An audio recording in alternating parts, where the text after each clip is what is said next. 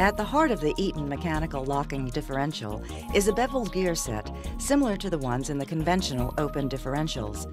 There are 2 pinions located on the cross shaft and 2 side gears splined to the axle shafts. These gears are precision forged for high impact strength.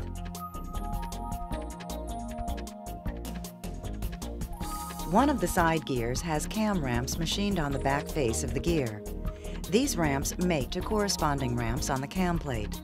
Also, there are 3 detent protrusions on the cam plate, which mate to holes on the side gear. The detent system prevents the cam plate from ramping until a predetermined torque is applied to the gear teeth.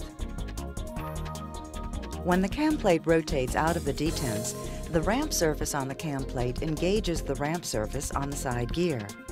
As the cam rotates further, the ramps cause the cam plate to move in an axial direction. The ramps are symmetrical, so the same action occurs in both directions of rotation.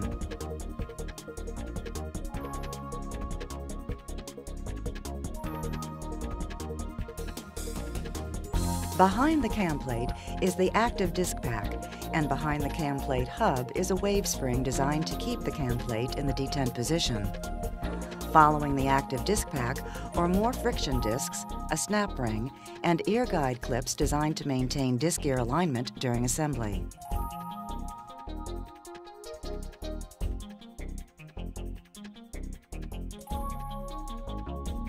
On the other end of the differential is another set of friction discs that reside on the opposite side gear. This disc pack develops torque from the force created by the cam gear and then transferred through the reaction block located in the center of the differential.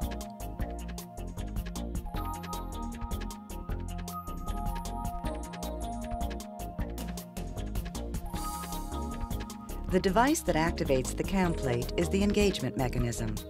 The engagement mechanism is connected to the cam plate by a shaft that is geared to the cam plate.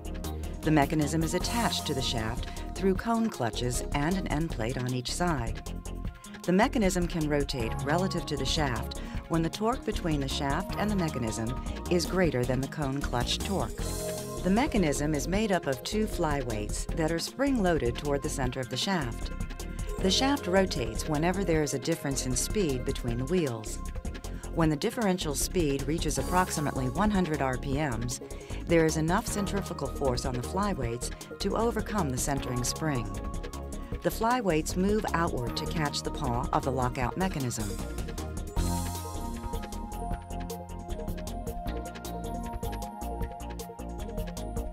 There is 1 paw for each direction of rotation on the engagement mechanism.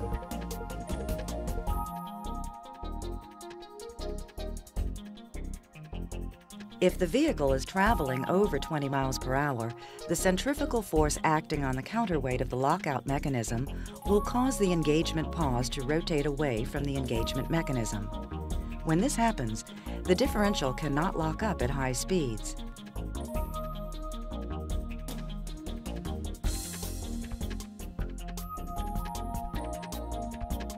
With the parts back together, it can be seen how all the parts work to cause lockup. With one wheel spinning, the cam side gear rotates relative to the case, causing the engagement mechanism to rotate at a higher speed. At a given speed, the flyweights will swing out and engage the paw on the lockout mechanism.